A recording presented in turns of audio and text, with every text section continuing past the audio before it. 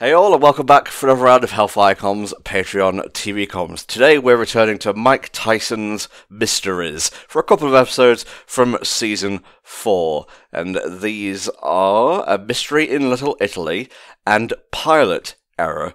Once again, commissioned by Mauricio Cuervo. So we're just going to get right on into it, starting with Mystery in Little Italy. Here we go. In 3, 2, 1.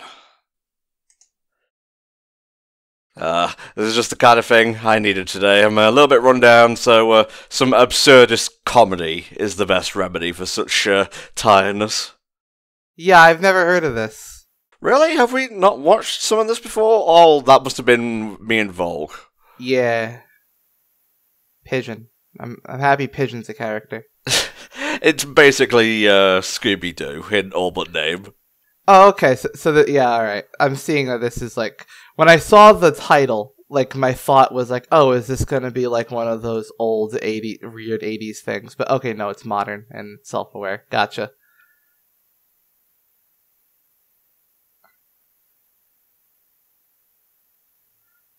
That's how he's always introduced. Yeah. In fact, he destroys people who do not give him the proper respect. Yeah. A little bit of an Iron Chef motif for this episode.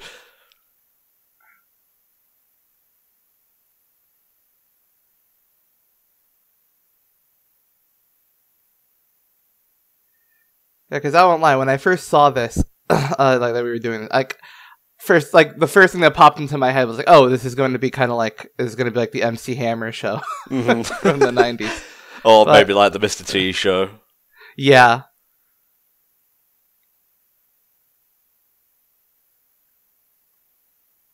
Ah, I see. Definitely not siphoning money for myself, no.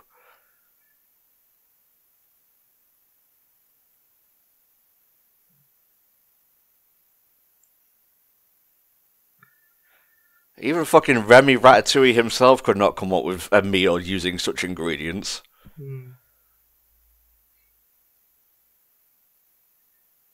So just to give you a quick rundown of the conceit, Mike and his team basically go about solving mysteries and getting into wacky hijinks. That's basically the show. Gotcha.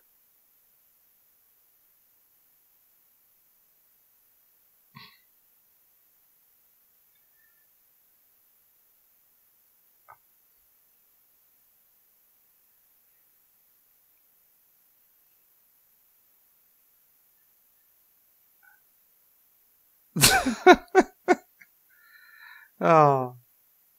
It happens.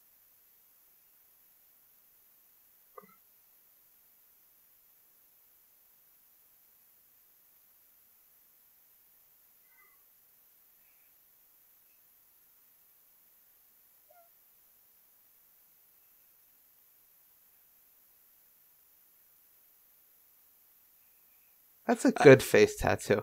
They've really... They nailed it. Mm-hmm. So far, I'm not seeing the whole mystery aspect of this episode, I'm not gonna lie. He's an interesting guy, is Mike Tyson. Interesting is the word I'd use.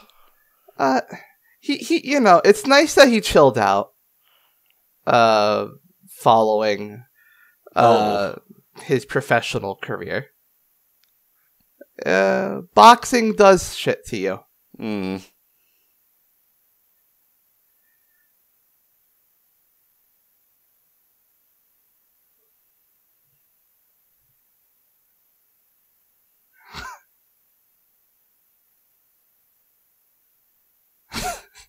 That's an issue.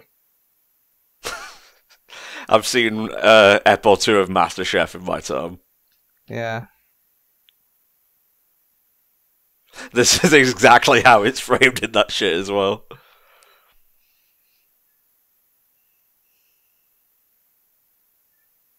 I've seen a bit of Sweet Genius. So can I just assume that this is an Adult Swim venture? I would assume so, yeah. Yeah.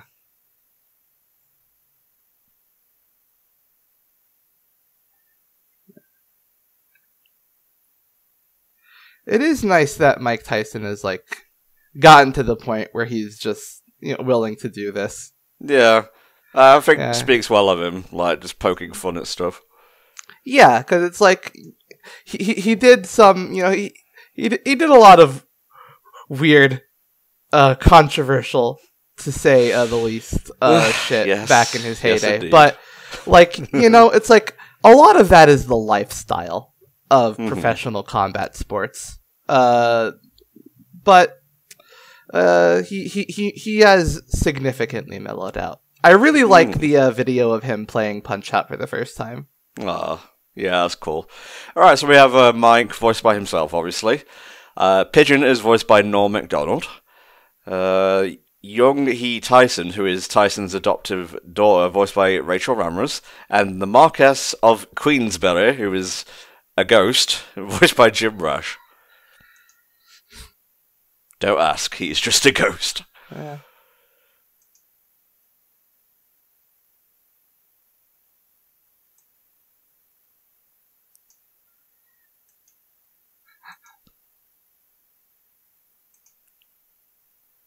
Mike Tyson can't come up with $10,000 apparently. Yeah, apparently. Yeah. That's like, what, 2, maybe 3 adverts worth of appearances for him? I think that's less than 1 advert. Jeez. That's like, he's still a big name.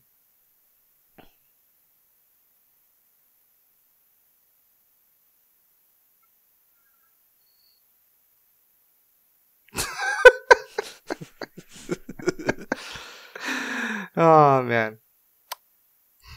I've heard him say worse things. Oh, much worse. Yeah. Like his fucking most famous quote is filled with expletives. And a slur. Yes. Maybe 1 or 2. No, it's just one. Look at this fancy animation here. Yeah. Traveling shot.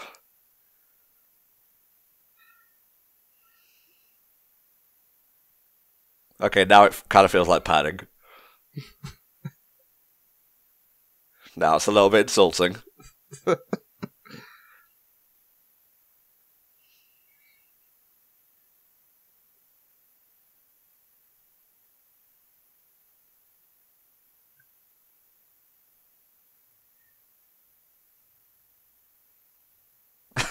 my god.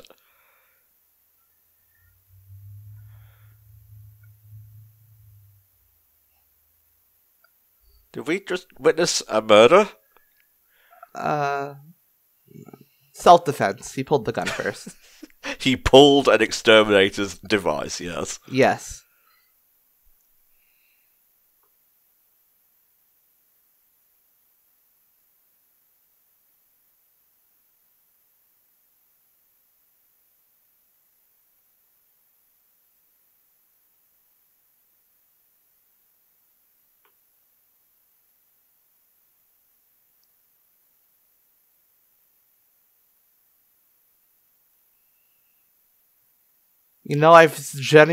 I've never seen a non-stereotyped Italian in pop culture.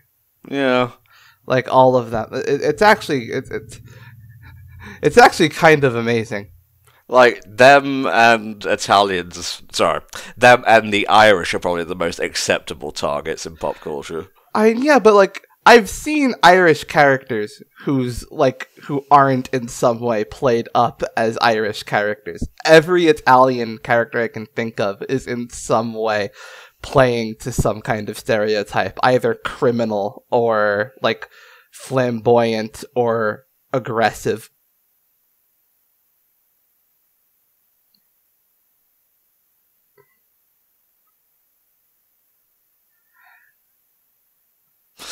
Just a random pizza place run by an Asian.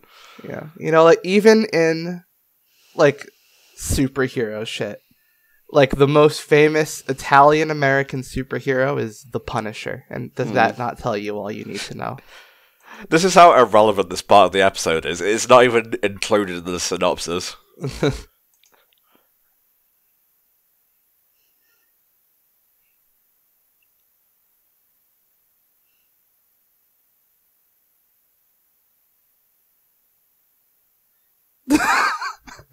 The Great line.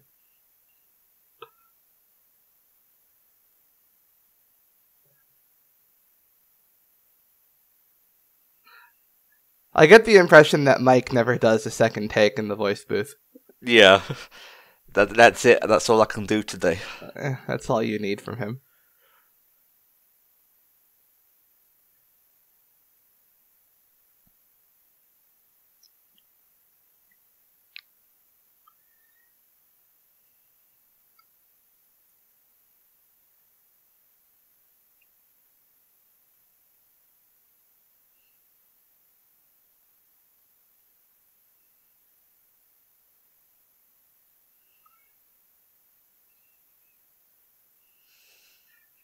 They almost all became ghosts there.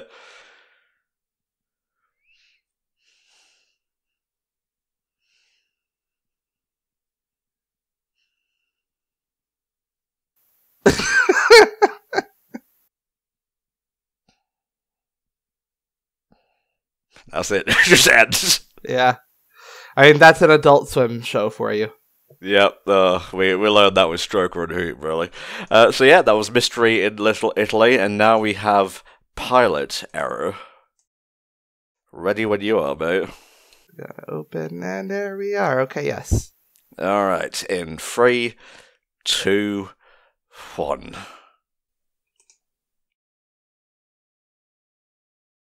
Your first taste of Mike Tyson's mysteries was a little bit wacky, shall we say. This one might have more of a standard mystery to solve. Yeah, I'm sure this will be. Yeah, I'm hoping that was just a one-off, and this show is like the grounded masterpiece I've heard it was. Can you imagine just for one episode out of 4 seasons?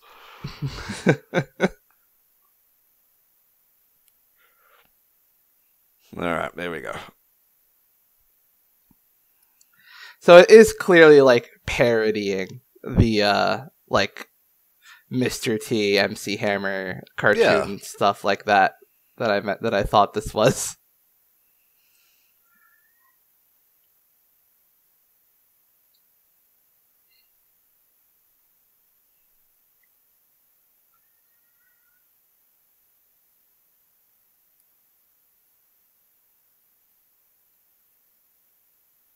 He would be arrested several times over. What's the rush, Mr. Pilot?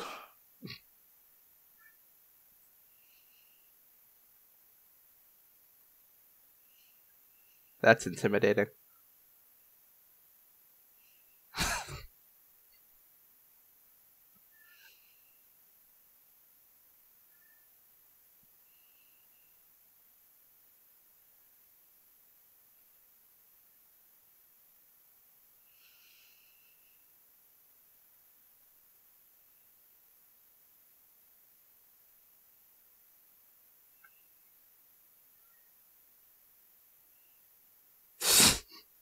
Nothing funnier than a foul-mouthed pigeon. Nothing. Yeah.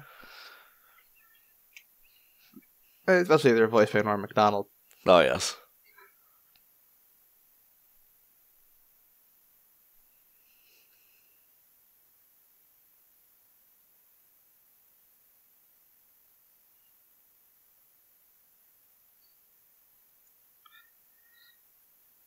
Uh-oh. Oh.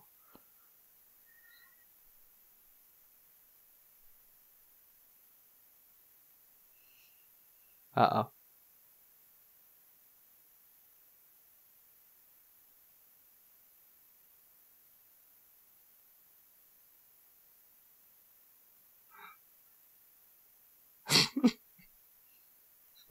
Clues. Dick Clues. He's flamboyant.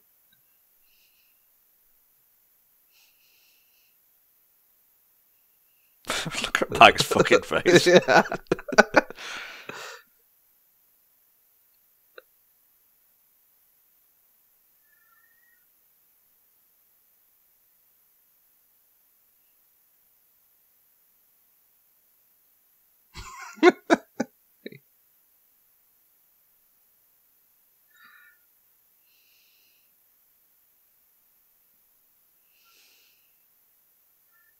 Is this really a mystery?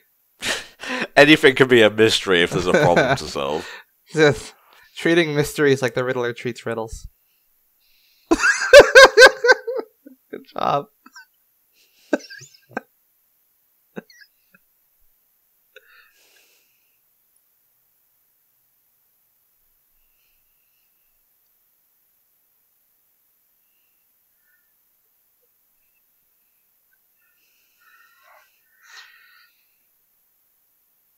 And also drink.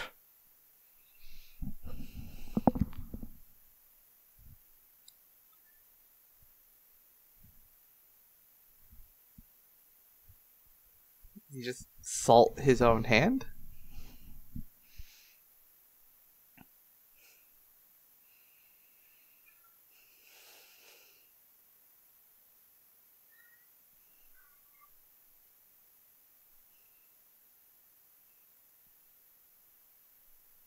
Have someone else make the phone call for you. This phone has caused enough trouble already.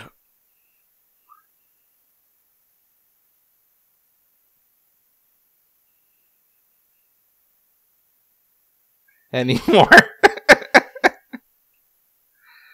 Oh. Can ghosts get drunk? I'm sure they can.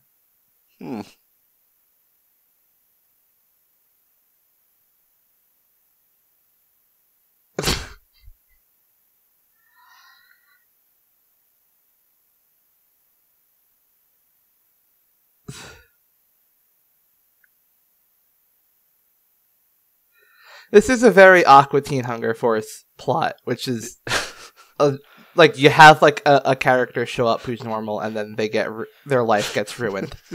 Like that's go away, you freak! I'm so tired of this. Poor Nancy.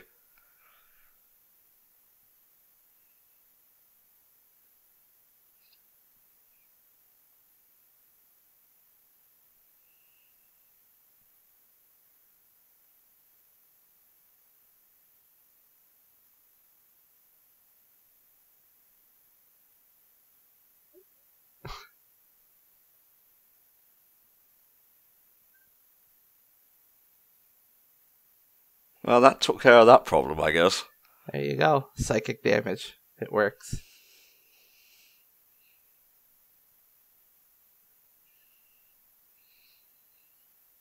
Just a real mystery unfolding while the others dick about in like an airport cafeteria.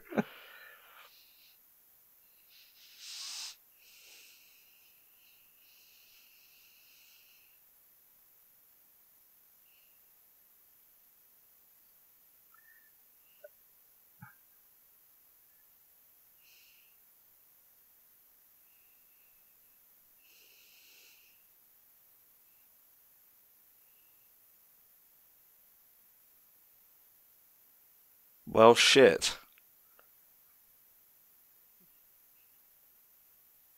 Well, them's good eating.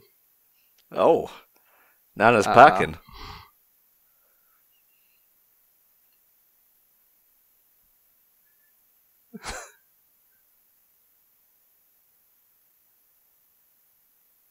Oh, he's stuck with the bill.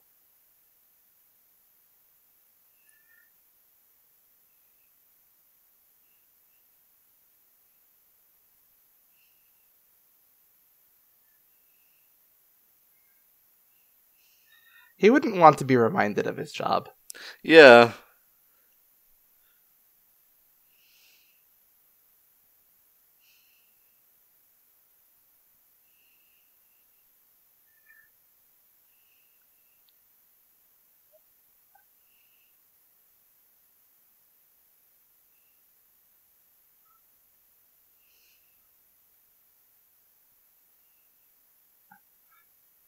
Well, I mean, her dad's dead, but...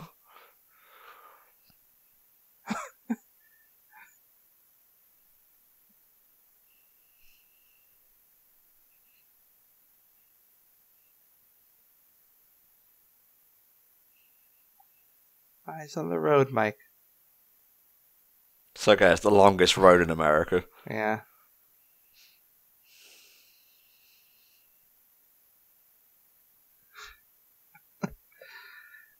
There's nothing he can say that isn't funny. Norm Macdonald, Yeah. he is one of those guys who can read the phone book and it'll be funny.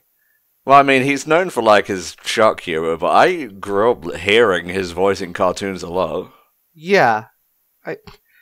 He's just got a great voice for, like, That's pretty the much delivery, everything. Yeah. I always grew up, when, like, watching him, as a kid was always on, like, late night TV. Mm-hmm. For me, he was kind of like an asshole genie in Fairly Odd Parents. Oh. Oh, yeah, he was him. Oh, God. Whoops. This mystery has so many angles and dimensions.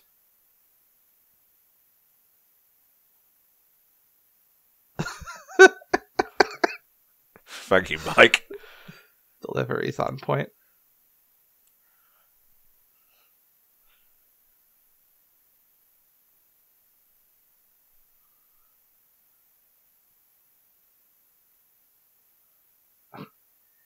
Well, that's that mystery solved, I guess.